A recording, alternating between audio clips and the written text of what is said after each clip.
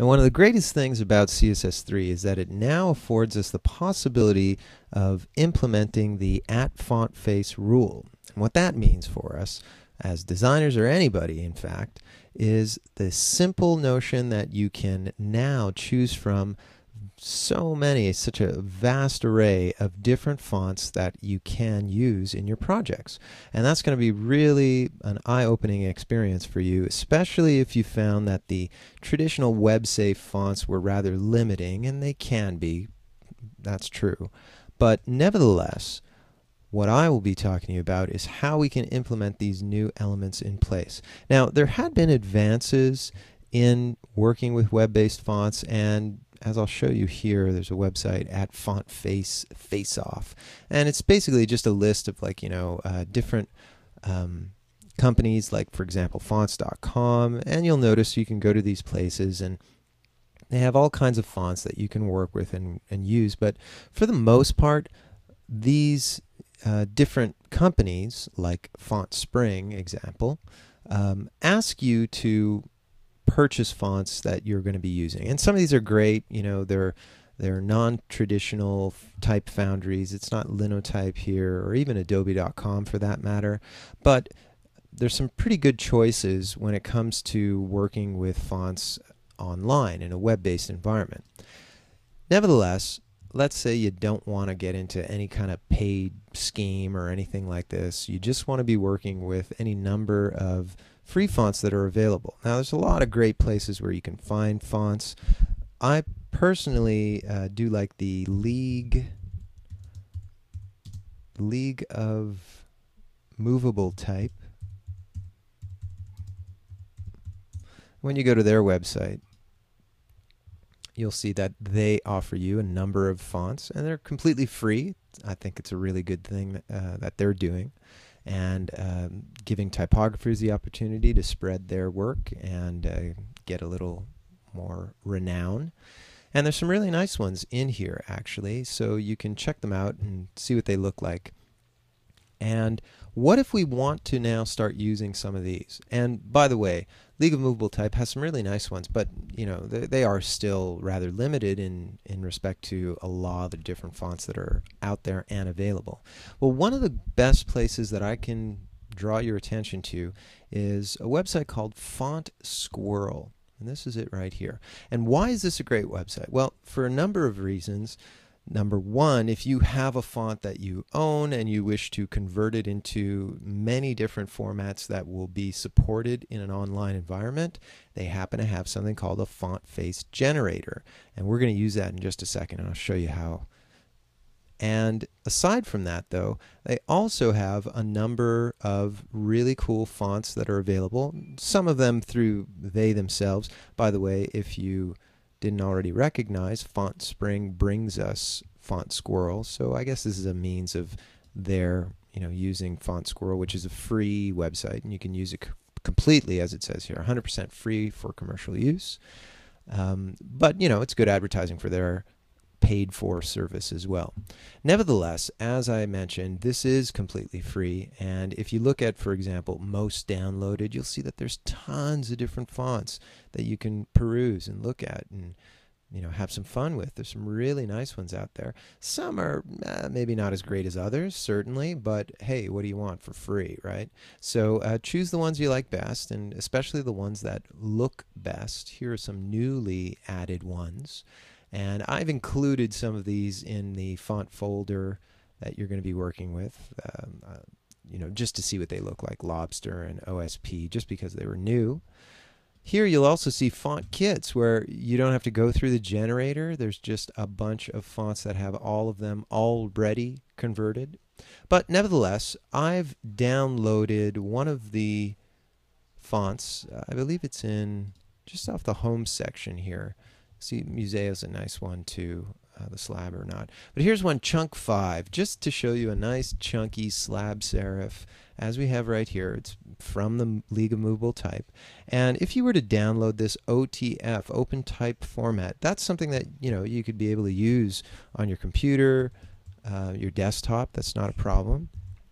But let me just go to my desktop for a second and show you. There it is, chunk 5, right? And my OTF open type format, it's showing me all of the glyphs that are in there. But only using one OTF file is not enough. We need to support many different versions of this particular file in order to make it work so that every single browser will be able to see chunk 5 the way I want them to. So part of what this is all about is the offer that Squirrel has for us through its generator. And by the way, this is information from FontSpring, the people who make Squirrel.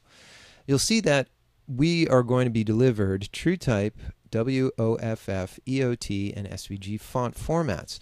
And what you can see here in our font face declaration, it shows you that, in earlier versions of IE, EOT are the only one that's going to work. Same thing with IE9, although WOFF is accepted as well. And you'll see that TrueType is accepted for most browsers. And SVG is accepted for a number of browsers as well, right? And this WOFF will also be available, the emerging standard format, for other things. Here we're working with mobile platforms, including the iPhone and the iPad, the SVG. So when we go through the Squirrel at FontFace generator, this is the information that we're going to receive. So I'm going to go to the FontFace generator. And after I've downloaded that chunk file to my desktop, I'm going to add this particular file. So here it is, chunk 5. All right.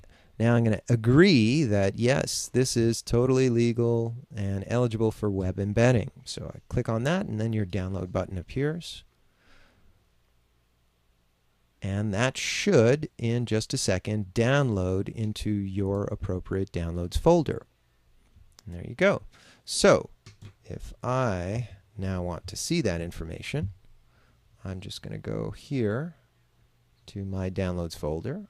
I'll just open that up.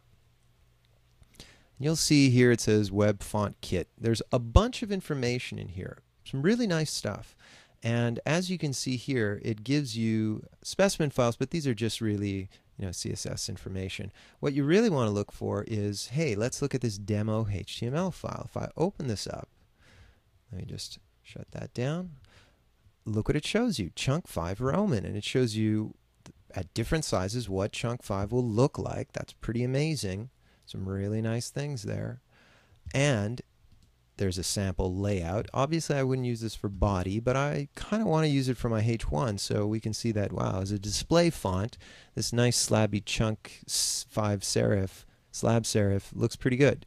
However, be aware, I'm looking at this on a Mac, and you'll see that the anti-aliasing is automatically set up on a Mac, but in Windows rendering, you'll see that things with rounded edges like this oftentimes will produce kind of chunky effects. So it's up to you to decide whether or not you want to be working with this. Some are better than others, certainly.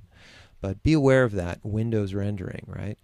In some of the paid services, you have auto hinting, which sort of removes that, but that's why you're paying for those services. Glyphs and Languages shows you all the different glyphs that are available, some installing information, right? And we're going to use this installing information as well. Actually, I'm just going to copy this information right here, and then you can work with it. Or, even better, I'm just going to shut that down. Even better, you can actually do the same as we start to look at the finished files that we have available that I've provided you with. So here is the chunk 5 format. Now, what am I going to be doing? Well, let's do this. If you go to your progress folder and you create a new folder, we'll call it fonts. And as you can see, you can create 1, 2, a whole bunch of different fonts in here. It doesn't matter how many, but as long as you have the correct name. So I'm going to come in here and I'm going to choose the EOT file. I'm also going to include the SVG, the TrueType, and the WOFF. And these files, and only these files, I don't really need anything else, are what I'm going to place inside the font folder for the progress files that we've been working with. So right now there's a folder called fonts. We have these ones here. If you look in the finished folder, you'll notice in the fonts here I've got quite a few extra ones in there that you can sort of experiment with and take a look at and see which ones you like best. I'm just going to throw chunk in here for now, and then we can look at something else in just a second. So in your progress files, if you are now ready to work with this, come back in the next video and I'll explain how we can implement these different fonts in that chunk 5 font into our CSS and make it work on our browser.